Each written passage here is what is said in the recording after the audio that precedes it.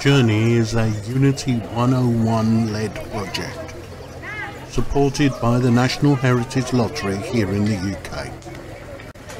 It is about the experience, the journey, of people from all over the world who come to settle in this city. You'll be hearing stories, information, and conversations from and about those people.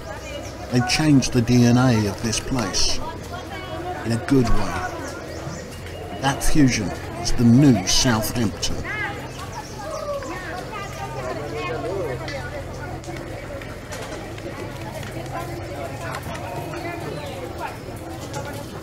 Okay, so today is the 21st of March. My name is Natalie Barris. Yes, Natalie. I am here in Southampton. We are doing an interview with, please introduce yourself. Oh, hang on, let me get this microphone in the right position. There we go, like that. Introduce yourself for me. Well, I'm Kavita Kapoor. Have lived in Southampton since 1971. Came here with my parents. Had no option but had to come. And, have been educated in this country. Have worked for the University of Solent for 20 years. Started as a small project accountant, and they never let go of me, which was nice. And then got married and moved into this house, and here we are, still here. Just going to move this. Sorry, this is my fault. These microphones are a bit annoying. Right. So what I want to know is how old... Well, no, let's start right at the beginning. So you were born where? Nairobi, Kenya. What year?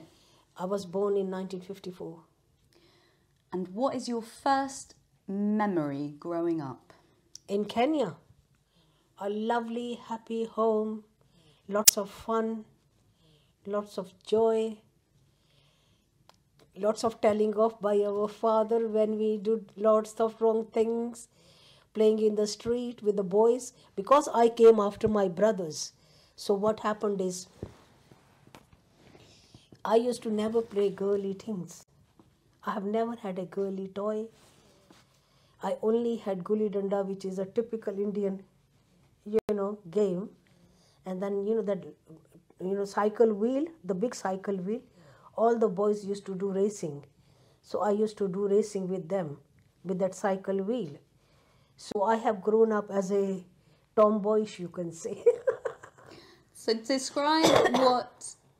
So hang on, so you were born in Nairobi. Did you always live in the same house? Yes, yes. Describe that. Our house, when I grew up, I remember myself in that house. It was, how many bedrooms? 1, 2, 3, 4, 5 bedrooms. Kitchen, dining room, dining and lounge together, and bathroom, and little veranda, and a garden in the front, and a small garden in the back, and our dog with a dog house in the back of the garden. And where was it in Nairobi? Nairobi South B, Zanzibar Road. Wow. And what did your parents do? What were their jobs? My father was the head of finance in the British government before, in the Treasury. And when Kenya got independence in 1967, he was then taken up to the Harambee House, which was the main government offices, and made head of the, what would I call it, judicial department, to analyze the paperwork and everything, and read about them and everything, and the commitments which were there for the government, and what had been committed, how many years, and things like that. So he analyzed that. So he was moved from the Treasury, where he used to work, into the Harambee House. Wow. And your mum? My mum was a lovely housewife, happy housewife. Mm-hmm. She looked after us. She was very fond of music. She was very fond of religion. My father was very religious. He was the head of the Sanatan Dharma school and the society in Kenya. He was the president of that. What is that? That is the, like the Hindu Vedic Society. Exactly like that. They came and built this Hindu Vedic Society when they came here in 71. Our parents were the founder members of, have actually built that temple. And similarly in Kenya, in Nairobi, Shri Sanatana Dharma was the society which was for all the Asians. People came, all the Asians, and next to that was the Shiv Mandir, which was mostly Gujarati, but the community interchanged from one to the other. And he was the president of that society, Hindu Shri Sanatana Dharma in Nairobi. Wow. Why were your mum and dad in Kenya? Why was my mom and dad in Kenya? Because my grandfather came from India, and they were actually living in 1937 until 42 in the Pakistan side of the of Punjab, where where Bin Laden was killed, Abbottabad. Abbottabad is the city where Bin Laden was stationed, and he was killed by the Americans at Abbottabad. We actually come from Abbottabad, which is the town Punjab of, which was the old Punjab of India before the partition. So we came from there, but because there was so much, sort of people were aware that things were going to go wrong, when India got independence. So my father decided to move the whole family from Abbottabad, because my maternal grandfather was the Postmaster General of Abbottabad Post Office in Abbottabad. My mom's dad, he was the postmaster of, and he knew that the things were going wrong. So he stayed back, but he moved the whole family, because at that, during those times in 42, they did not want unmarried girls to move from one place to the other, because if they were caught, they would be raped. By who? By Muslims, or by vice versa, killed by the Hindus if they were Muslims. Because of this conflict that was going on in India between Hindus and Muslims, because Jinnah wanted his own Pakistan, and Gandhi did not want to split the country. So there was conflict of interests between the two communities. And what happened is, so they married, my father and my mother got married, and they were moved from Abbottabad to India, to Delhi in India. And my father decided that finding a job at that time in India was next to impossible. So to have to look after the parents, and then having got a wife to get, she got, and then he had one brother, and he was married as well. So, like to look after and one sister. So it was a large family we have to look after. So he decided to come to Kenya. And he was not a qualified accountant at that time, but he came to Kenya, and he started living in Nairobi in one bathroom, because he did not have the money to rent a room. So what he decided, he said, I will sleep in the bathroom at night. In the morning, I will wrap up everything, and I will put it in one of the neighbors, one of the people who lived there, put my night clothes and everything in bags and there. And he lived there for 6 months, and he worked, and he collected every single penny that he earned. So he was living in a shared house, but he didn't have a room. He lived in the bathroom of a house. Yes, because nobody used the bathroom at night. And he would come out in the morning and go to work, and he would come back at night. What work was he doing? Do you know? Well, at that time he was doing like an ordinary clerical job, and he started studying. He wanted to qualify as an accountant so that he could get a professional job. And then within 6 years, he passed all the exams, accountancy exams. And he came to Kenya in 1938.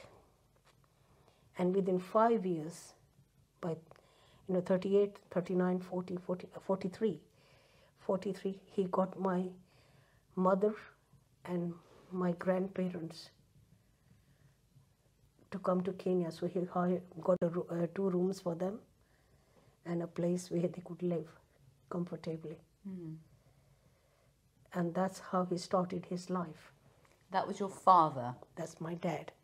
And so talk me through, in your family, brothers and sisters, who was born when and where?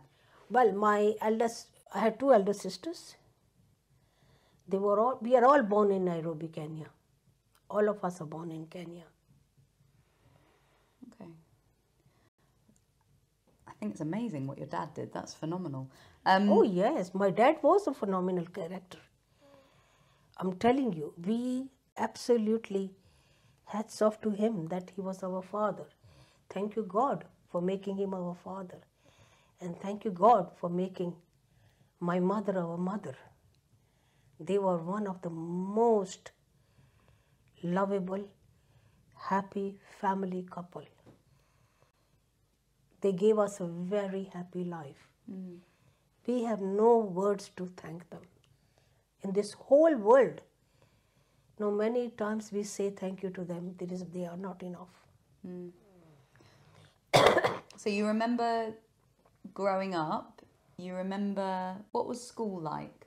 In Nairobi? Mm. Well, school was it was a very conservative school. So we had a white shirt and a blue skirt and a tie to wear, which we used to always say, why do we have to wear this tie? But we were told, and then black shoes and white socks. That was our primary, secondary school, Mm-hmm. But it was fun in the sense that it was a co-ed school. It was not it was co-ed, so it was a lot of fun. Mm-hmm. And we used to fight with each other, and we used to come home with our ties taken off, our shirts out of our skirts and everything. like any children. Mm-hmm. I'm just going to reposition your mic. Is everything sounding okay?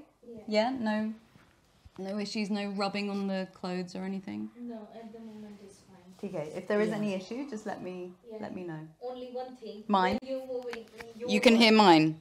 Yeah. All right, that we can just delete, that's no So problem. that's how, life in Kenya was lovely. How old were you when you left then? 16, 17, 16. Why did your parents decide that you were leaving? My elder brother, Harish, who was studying in Liverpool, and my other brother Yash was studying in Liverpool as well. He was doing medicine, and my brother was doing, he had finished his university. Yash was still in Liverpool, and my eldest brother was headhunted by Dr. Gambling in Southampton, because he actually topped the university in Liverpool, my eldest brother. He was a very, very clever guy. So, he was headhunted by Professor Gambling to come and do a PhD in laser optics. So he gave him a full scholarship and got him from Liverpool to Southampton. And he was doing a PhD in Southampton under Professor Gambling. And then my father retired from the government service in 1970, after Kenya got independence and, things were stabilized and everything. And he retired, and my father asked my mom, the government will keep me for another 50 years. What do you want to do? She said, I miss my sons. I want to go where my sons are. My dad explained her so much, whatever you do, your sons are not going to come every day at home. Like you are thinking here, they come home and you make food and we all sit down around the table and have a giggle and a laugh and have food together.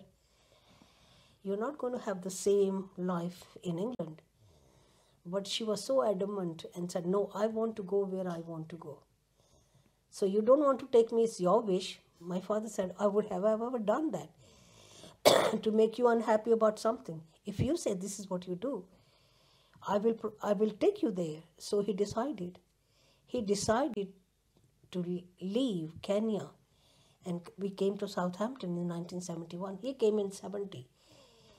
So he came in February and we came in 1971 on July the 3rd. And the thing was like, he bought the house in Southampton. He came to Southampton and he and my brother bought the house 88 Tennyson Road. And they redecorated the whole house, made it modern, made things which are required in a house, for you to live, obviously. And then we came. So for us, for my mom and me, the transition was from one house to another. My father and my brother were at the airport to pick us up. My brother had made sandwiches and everything and made tea, and we stopped on the way. And we all sat down and had our sandwiches and tea and everything and came home. And then it was from one home to another. And I just came. He was obviously going to the university. I came and went to do my A-levels. So how old were you when you flew here? 17, 54, And 74, 71, 54, 64, 60. I would be, 54, 64, 70, 6 more. 17. Yeah. And how did you feel about your mum deciding that she wanted to go to England? It was nothing to do with me. I had no say in it. I would follow my parents wherever they went. You didn't feel that you would miss Kenya or your friends? I think, this concept of missing friends is not there. When your parents love you, care for you and everything, you just don't think. You just, take it for granted that whatever your parents are going to do is going to be the best. Although when I came here and I told my mom, why did you have to come here? It's so cold, Mom. And I used to, I lost 8 overcoats. 8 overcoats from August, September, when it started getting windy and cold, to the March.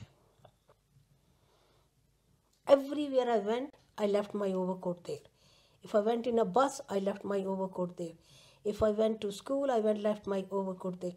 I used to forget picking up that overcoat because I did not know. And my father used to go to the bus station and go to the lost properties and go and collect my overcoats. How long had you not seen your brother for? So both your brothers had left Kenya to go to England. They were studying here, and my brother was actually, the eldest brother was in Southampton, so we came here. So he saw my elder brother, but the younger brother was in Liverpool. But when had they left Africa? They had left Africa 7 years before. 8 years. No, in fact, Yash did his A-levels, so 6, 7, 8 years. 8 years. So 61 will be 10 years, so 62, 63. So when you were a little girl, Yeah. Was it weird seeing them in... Because there's not like video calls like there is nowadays, or... No, it's not, you know what, when you're children, and anybody asks you, where is your brother? My brother is in England, he's studying, It was very big thing, my brother is in England studying. That was enough. And you knew your brother, we used to also say, we don't know. I used to never go with my elder brother. And so I don't want to go with him. Mm-hmm. He's so clever. And the teacher says, if he's so clever, why aren't you clever? So I didn't get all the brain that he's got. It was so funny. It used to be so funny. I'm sort of, I remember, when, he got, in his A-levels, when he did his A-levels, before he came to do the electronics here in England. And he was given an offer to do electronics with 2 B's and a C. And this brother of mine had 8 A's across the board and A pluses. Clever. Clever clogs he is. Even now he runs his own chair in America at the Wakefield University. He runs the Sunak chair. And people come and do PhDs under him. Wow. Yeah. He's always been very clever. He's always been very bright. And even when he topped the university in Liverpool, it was nothing surprising. For us, it was not surprising. Because we are so used to him, topping up the school, topping up the class, topping up the university, topping up everything. We were so used to that topping up. Even when he came here and topped up the university, it was nothing a big thing. Wow. It was quite a normal thing, normal. We never made a big thing out of it, neither did my father make a big thing out of it. And when he said to my father that he's got full scholarship to do PhD, shall I go ahead do it? My father said, yes, of course. How can you refuse a thing like that? So I want to talk about you. When you came here when you were 17, how did you make the journey? You flew? Yeah, we flew. Was that your first time on a plane? Yep. Talk me through that, what your memories are of the actual journey. I'm telling you, it was so funny. I got dressed up. My mom said, tonight we are flying. So I got really dressed up with a nice long frock and everything. And during those times, they used to wear those big clog heels. Oh, like 70s, yeah? Yeah, platform heels. I had never worn a platform heel. So I told my mom, I'm going to the shops to buy a platform heel. In England, everybody will be wearing platform heels. So how can I not wear platform heels? So I bought this platform heel. So I wore it and drum, I fell down on the pavement. Didn't know how to walk in them. Had never walked in them. And all my knees were grazed and everything. I took the platform shoes off and held them in my hand. And when I was going on the aircraft, put my old shoes on, walked up to the aircraft. All through the airport, I said, Mom, my legs are hurting. Oh, my mom. That's all I remember of that flight. To me, going into the plane and going and sitting, climbing the steps was so difficult. Holding the bar and climbing the steps. Because the knees were all grazed. That had fallen. And even my arms were grazed because I fell like that, forward. How did you know platform heels were the thing to be wearing in England? Because it used to be there. We never wore them because we were still at school and things like that. But they were talked about, like in your group, your friends. Talked about, you're going to England, you must take platform heels. Everybody wears platform heels. Whatever girls say to each other. Girly talks. Mm-hmm. So decided to go and buy platform heels. I love it that was your memory of going to England. What were you, when you arrived in England, what was your first impression? Believe it, I had no impression. I was just happy to see my father and my brother. That was all that was, all that I saw in the whole crowd was just 2 people. And, my father hugging us, my brother hugging, and then saying, come on, let's go, and sat in the car and everything. And then my mom told them, and he said, why are you walking like that, What's wrong with you?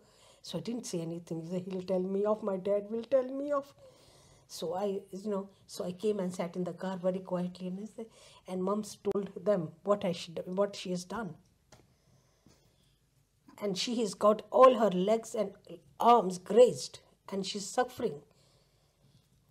And then my brother got some paracetamol, I think he must have, gave me those tablets to eat, and then he said, I'll go home, and when we get home, then he put some medicine and everything. And he said, what were you doing?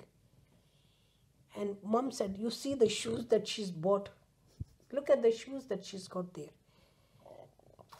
My brother said, I'm going to throw that in the bin. That's all my first impressions of getting to England. And what about your first impression of Southampton. Do you remember what you first thought when you saw the city? Well, went to school. I used to love Southampton because it looked like Nairobi with greenery and everything like that. So I loved, going to the common and things like. It was like very happy place. Lots of greenery, and we used to walk everywhere. We used to walk to the university, walk to the school, and come to the, when I was doing my A levels, and to this in Athley School, next to Athley School, Taunton College, did my A levels. So just walk there and come back and see this greenery and everything. The winters were very difficult, as I told you. July, August were okay because we came in July, the weather was fine. August was fine, it was still warmer. But as soon as October ended, August ended, and the winds and all those things started, that was the end of me. I hated it. I used to tell my mom, why did you have to come? And then I was to say to my dad, why didn't you bring Mangi with you? What's that? Our servant, our servant who did all the housework, not the gardener, the inside. So why didn't you bring Mangi with you? We have to do everything. And I did not know how to wash dishes. I did not know how to cook or clean or anything because never done it. And my brother, when we ate dinner, after we had finished eating dinner, I would get up from there, go and watch the television. And my mother would see my brother, elder brother, pick up all the plates from the dining table, take them into the sink and start washing them. My father would take all the dirty clothes to the laundrette and wash them, get them dried and everything, fold them up and everything, bring them and give us our piles. Here I did not do anything. And my mother used to come in the lounge and say, haven't you got any shame? Get up from this TV and go and help your brother. He's washing all the dishes. And I used to then start crying. So I'm being told of every day. I used to tell him, why didn't you not bring Mangi then? You should have brought Mangi with us. Every day you're telling me off. So then my brother taught me how to, he said, you take this tea cloth, when I wash, then you dry them like this and put them there. So he taught me how to wash the dishes, how to dry them, put them away. I'm telling you, it was hard work. So what did you do after, let me just check, how many minutes have we recorded? 27. Okay, fine. What were you studying at Taunton's? I did my A levels there in mathematics, statistics and English. Also a clever clogs. Not really. What did you want to work? Yes, I qualified as an accountant. I did a CIMA, then I did a chartered accountancy qualification and worked for the university as a accountant. First of all, I worked there as a project accountant, and they wanted to look for a project accountant because they wanted to buy a simulator, and the university was not ready to spend money to buy a new simulator. If they hadn't bought a new simulator for Wozash, then 60 odd people would have been made redundant. What do you mean a simulator? Simulator is, like a ship bridge, when the ships go in sea, the bridge where they do all the manipulations and everything. The same thing is replicated in a simulator, which is called a ship bridge simulator. And people are trained, pilots are trained how to maneuver the ships to avoid like what happened to the Titanic.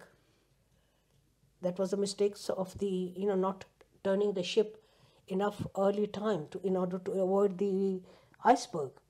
So you need to know at what distance the ship has to come, how it has to turn, at what level it has to, what angle it has to turn, because it's a huge big thing to turn, which is the mistake that he did in Titanic, miscalculating that distance of. So we trained them using that bridge.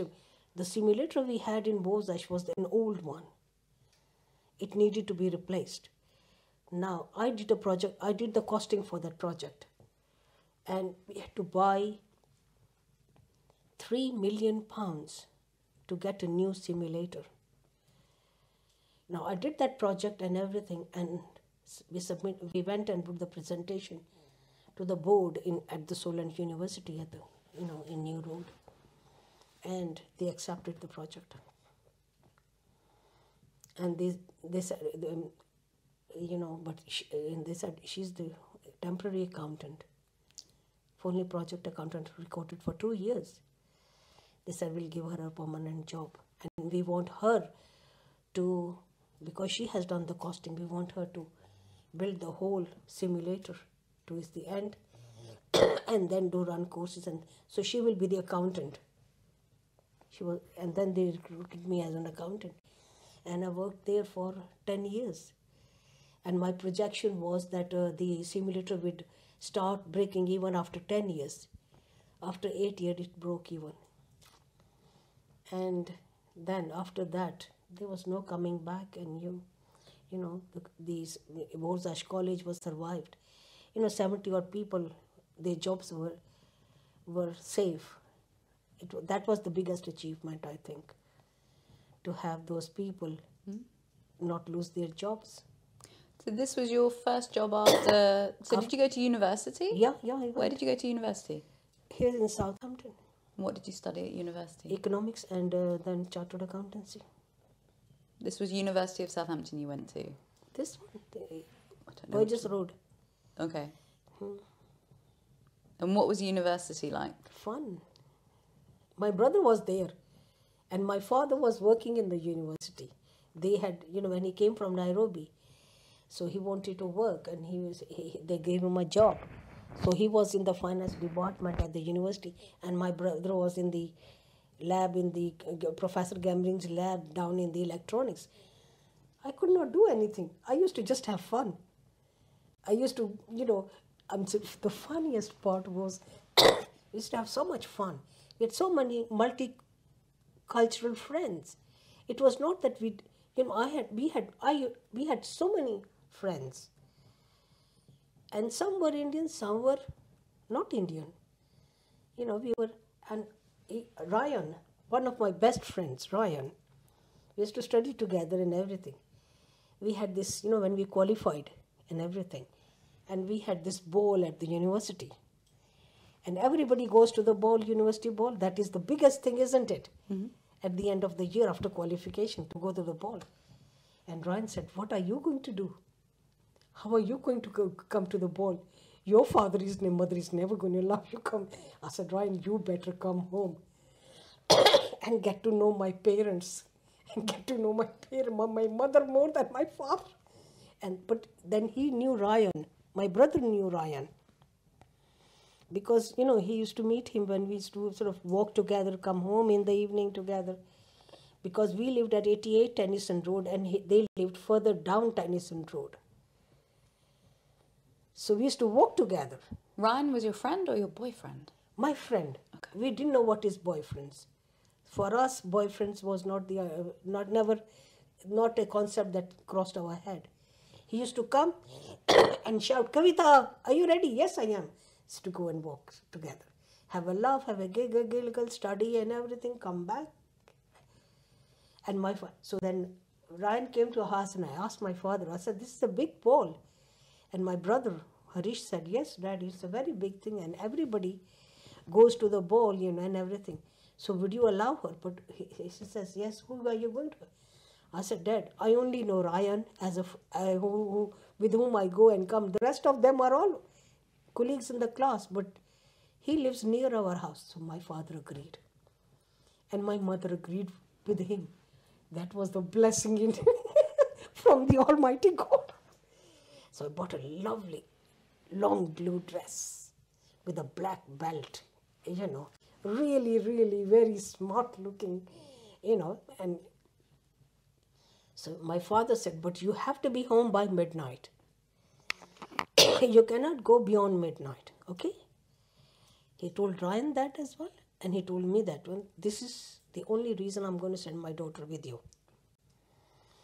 We never drank, we never used to never drink. We have never drunk any spirit, wine, nothing. Never crossed our mind. Because it was not needed. There was enough love in the family and enough care, devotion in the family that you never thought of drinks. So all you drank was orange and coke, not even orange coke, I think mostly. We were busy dancing and having fun and everything, didn't realize it was already 12 o'clock. And Ryan saw and said, Kavita, it's 12 o'clock. It's gone 12 o'clock. We are both going to be dead by the time we get to your house. And then, funny enough, we had got the cab. So the cab was standing outside. The dad had booked the cab for us to come back at night. So we got into the cab and came home, and here my father and mother, all lights flashing. My father in the lounge, my mother in the lounge, walking up and down, up and down. Where is she? Got home at, it was 12:30, gone 12:30. We came home and my father looked at me as if he was going to strangle me. I said, hey, may this earth open and I go down in it and it gets closed. Can't face my father. And then he said, Ryan, thank you very much. He said, and Ryan apologized. He said, Mr. Sunek, I'm very sorry. You know, we did not keep track of the time. We did not, you know, I'm really sorry. I sincerely apologize. My father said, that's all right. It's happened. And my father did not say anything to me. He said, go, change and go to sleep. And I went and slept. Next morning, the bollocking I got was unbelievable. That was what university was like, fun. Funny things that we did.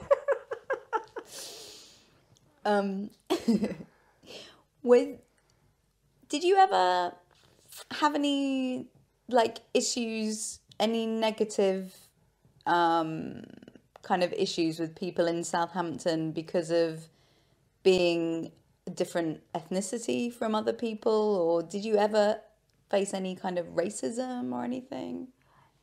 I would say I did not face anything like that while I was at university.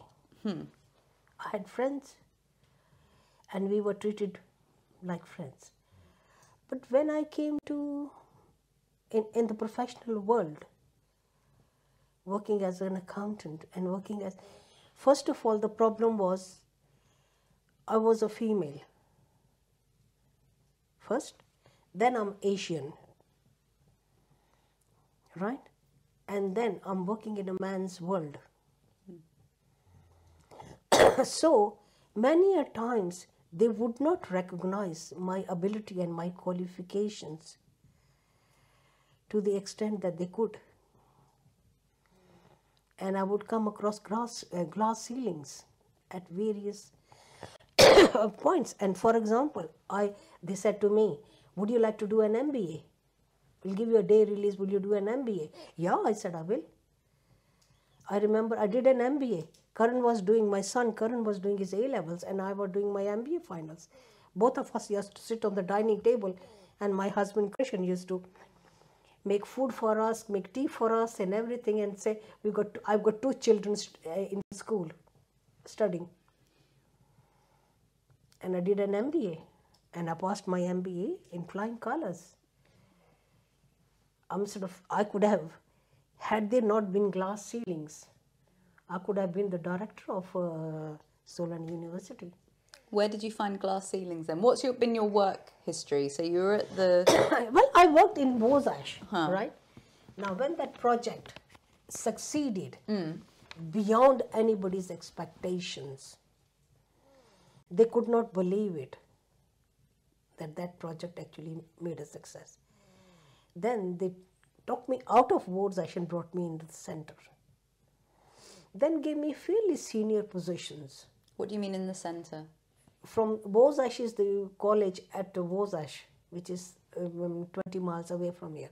You know, you go to Burzildon, you drive up Burzildon, and that's where Wosash Maritime College was. That's where I started my career. The center is Solent University in town, New Road. Now, they needed somebody to do big projects in Southampton. You know, the extension of the Southampton, the first phase of the Southampton, you know, the Southampton College was only small. Next to it was the, you know, that there was another college, but it was not Southampton. It was a city college or something like that. It belonged to them. You mean Solent? Solent University was first, and then there was another college next to it, and then there was the fire, you know, the not the fire station, yeah, the fire station. Was it fire? No, ambulance, nursing home and ambulance.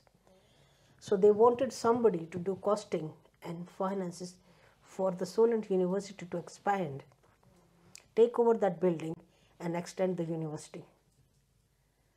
So I worked on that project.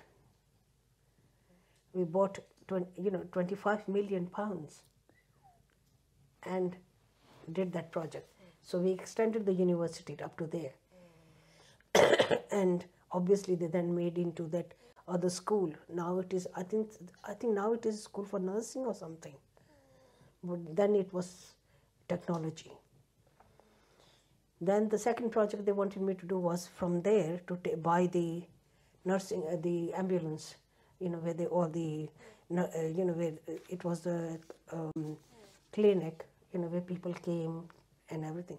So we bought all that, and you know, that whole building that is born to the corner.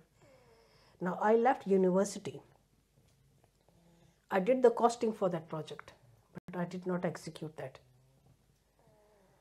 The reason was, at that time, the problem was, you know, my husband had some problems and everything. So I had to sort of take early retirement to help him out financially. So I started my own business. What was your own business? Same accountancy, doing accountancy and all those things and projects and things like. So Solent used to actually recruit me as a consultant to do projects for them. So I did a lot of projects for them after leaving the university as well. Mm-hmm. Tell me about, you know, life in Southampton, when you got married, when you had your children. Life in Southampton, you know, like we started the Vedic Society, the Hindu Vedic Society, the temple. When was this? 1971 when we came. Now, my father, Mr. Bhalla, Mataji Vishisht, and Kaliaji. These were the four pioneers of the Southampton Vedic Society, the society we have now in Redcliffe Road. Now we wanted, my dad and Bhallaji applied for the grant. The council gave us a promise of 86,000 pounds grant, but that said you had to collect 10,000 pounds to supplement that, to get into, in order to get access to that grant. So I remember my father, Bhallaji, all these five pioneers of this Hindu temple. Actually, they used to do prayers in Clough Valley Road, you know, next to the fire station. They used to go to that hall. The council gave them that hall free at 2 o'clock. So they used to go and do prayers there. And they used to tell everybody to come. My father had a little suitcase in which he had the, you know, she was showing photos of 2 or 3 gods, and then he used to have, and he used to carry that in his car and everything and take it there, set it all up and get people to come over and take some fruit for prasad and things like that and started collecting money. And I remember my brother Yashvir, who's a doctor, he qualified and came and started practicing in Southampton because it was the family home. Going to London and asking for money from people whom we had known they had shops in Southall. So we used to go and borrow buy money from them for donations for the temple. And I still remember I had a tally register. That was my job. So every time we got any money from the temple, from anybody, anybody gave us any money, I used to tally that and keep a cumulative total. every time we put the money and the cumulative total. And I still remember that evening when Dad came from the prayers and he said, Kavita, this is how much money we have got. God knows what, I don't remember the figure, but I put the figure in that cumulative total and it just went 10,018 pence. 10,018 pence, 1-8. Can you believe that? And I said, Papa, we've done it, 10,000 pounds. We've got 18 pence more today. And then we gave those paperwork and money in the bank and everything, got a bank statement and everything, and we got the grant from the government, and then we laid the foundation stone for this temple in 1980. Why was it so important to create the temple? Because it is, like it's a place where community comes and gets together. When people are living in their own homes, it does not make a community. People feel lonely. When they come from one place to another, they have nowhere to go. People's houses they don't know, the roads they do not know. But by making one place like a community place where they went and sat at Sunday at 2 o'clock, everybody knew that Sunday 2 o'clock we all could get there, meet each other, talk to each other, and do some prayers. And it killed, like a church. People go to church. Why? For that congregation. For to have that congregation.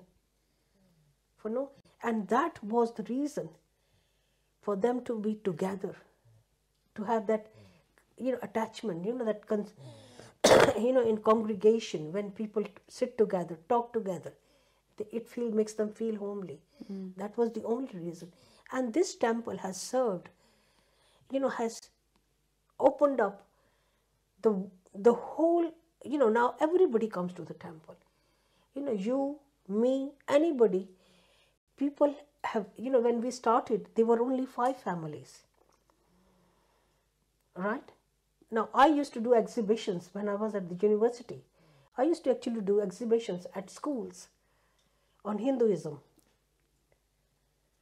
I used to I have still got the posters. I still can find the poster in my dining room. I think I have.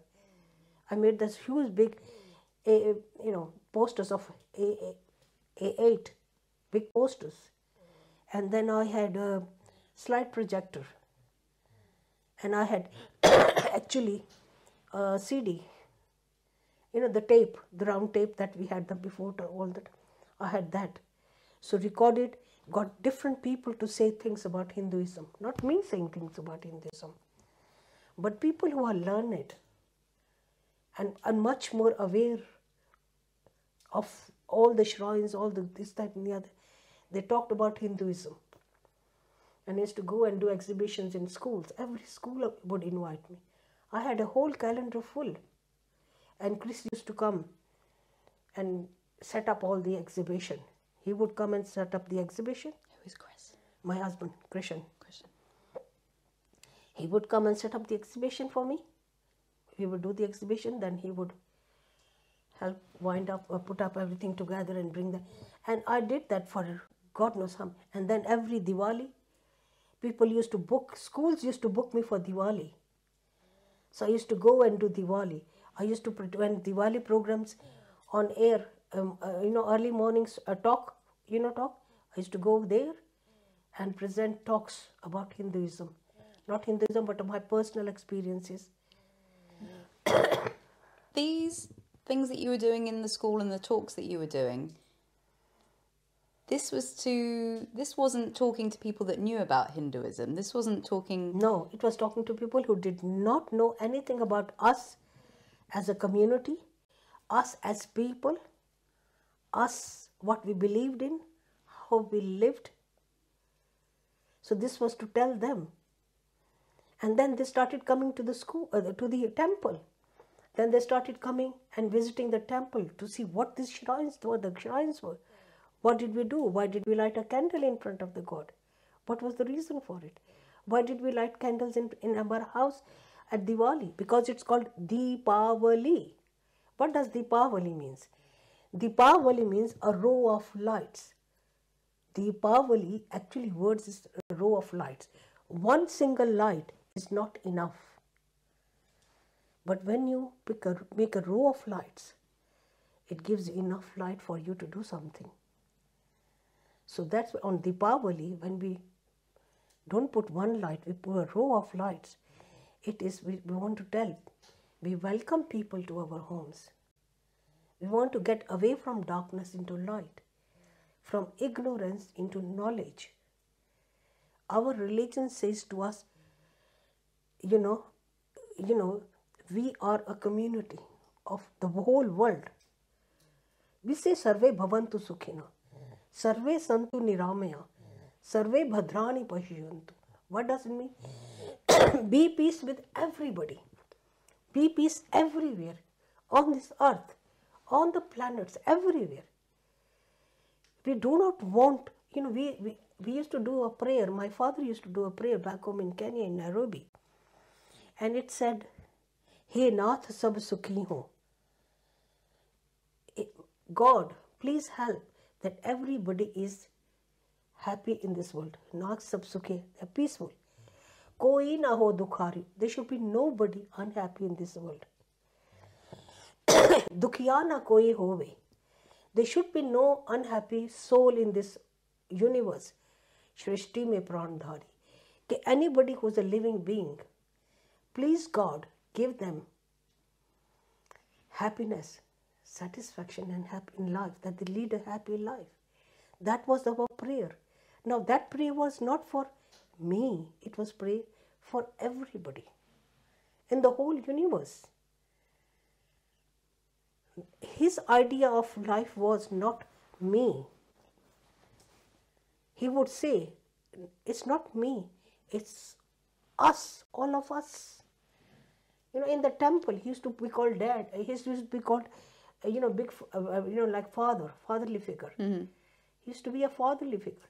And funny enough, he did everything, but he died of a cardiac arrest, and he did not see this temple with his own eyes. But the day we actually, we actually took the shrines from our old temple, which the council had given us to put them, from that temporary shrine to the temple, this temple which we built. And we actually had a procession in the whole town. People dressed up, singing, dancing, and there was not only Indians dancing, there was everybody dancing. There was everybody dancing. And we took that parade right across the city and then brought the thing back. So what we actually, the temple opened up the Hinduism, the Hindu way of living. Our way of living is peace, unity. Like we are in this cul-de-sac. We are a big family in this cul-de-sac. Believe it or not, if I'm not here, Natalie will come and say, Kavita, where the hell have you been? And I said, Natalie, I had gone. He said, I haven't seen your car for 2 days. We have a ladies group. We come and have coffee with each other. If I'm not around, they will come and take my bins out and put them outside. Very nice. Good neighbours. How have you been responsible personally for changing Southampton for the better? I don't think so. I am personally responsible. I think it's everybody that came together. I am nothing. I can do nothing. I'm absolutely one big zero. It's only when others join you. I could be as miserable in this house as I want to. I am happy because of all my friends around the corner, around me. They make me happy. They make my life happy.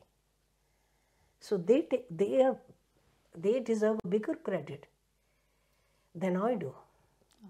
Similarly, in this world, Southampton has changed a lot. We all have done our little bit. Everybody has done their little bit. People who gave money have done their little bit. People who, have got together to make the temple have worked out. Everybody has contributed towards it. So no one person can say, I did this. There is nothing like an I. It's we. It's not only Asians, Africans, English, every community has come and donated something to our temple. Everybody has come to that temple and they have been welcomed with open arms. These are small things and no one person can do it. No one person can do it. Southampton has changed beyond recognition. For example, curries. Now, we remember cooking food at home and making sure, coming home, taking our clothes off, putting them in the cupboards, closing all the doors and everything, opening the doors of the kitchen and then cooking. So that when we wore the clothes again next day, it would not smell of garlic, ginger or anything. And my son always remembers, Mom used to tell me off not to eat the food with her hands. We have got the tendency. We tend to eat our food with our hands, because we've never been used to eating foods with forks and knives. We have never used them. Even we had them in back home, but we always eat with our hands. So when we used to eat with the hands, your hands would get garlic, your hands would smell of turmeric, your hands will get yellowy with cumin. I would refuse my son to use a hand. And I would say, no, use a spoon. Because you have to go to school tomorrow. And you have to sit with people who are not used to turmeric and garlic and ginger. And it will become uncomfortable for them. You have got no right to make somebody else uncomfortable. So you mend your habits. Interesting. You mend your habits. Change yourself. Don't expect others to change you. Others to change for you. And now, turmeric latte, garlic, curries, food, mela. Who is not there on the mela? Who is not dancing in the mela? Is there any color? Is there any creed? No. Because when you think of not yourself but others, it makes a lot of difference. That's my philosophy. Could be wrong, but that's what I believe in personally. I think it's very wise. Before we wrap up, I want to ask you about a member of your family who people in our interviews have talked about. Can you tell me a bit about your nephew and who that is? He's my baby. I brought him up in my lap. Thank you, God, for taking him where you have taken him. Hey, God, give him sense, give him wisdom. Always make sure he's on the ground and guide him in his path for the future. That's all I have to say. Tell us who it is. That's all my prayer for my little baby. Did you ever know he would become who he has become?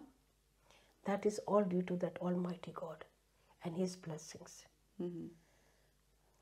Nothing to do with us.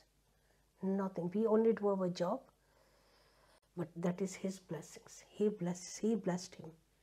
Thank you, God, for blessing him.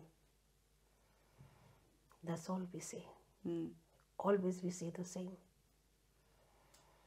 I think it's amazing that one of our interviewees was saying about having an Indian origin Prime Minister and how proud it's made people feel. Yeah, we come from very humble backgrounds. We are from a very humble family. very humble backgrounds, and we thank the Almighty for everything that He's given us, every single thing that has given us. No words to thank Him, and no words to thank our parents who brought us in this world and gave us the values they did. I think we're done. Anything, just keep recording. How was it talking about your life? How was that doing an oral history for you? What was that like? It was just like anything. It's something that we have gone through, that we have